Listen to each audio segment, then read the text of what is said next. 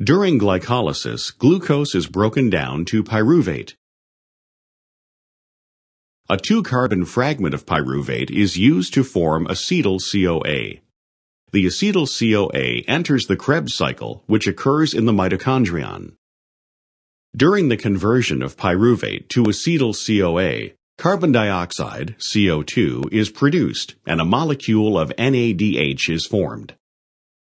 The 2-carbon acetyl portion of the acetyl-CoA is transferred to a 4-carbon molecule, producing a 6-carbon compound. The CoA carrier molecule is released. Carbon dioxide is then released from the 6-carbon molecule, forming a 5-carbon compound. In this step, hydrogen is removed and transferred to NAD+ to form NADH. Next, a second oxidation and decarboxylation occurs.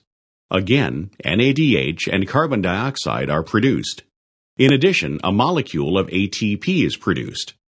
As a result of these reactions, a 4-carbon molecule is formed in the Krebs cycle.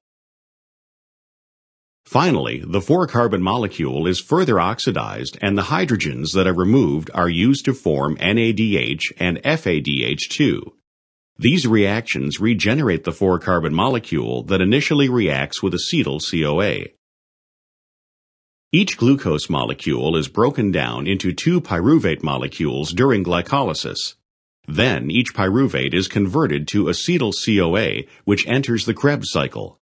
Thus, for each glucose molecule, the Krebs cycle must complete 2 circuits to completely break down the 2 pyruvate molecules.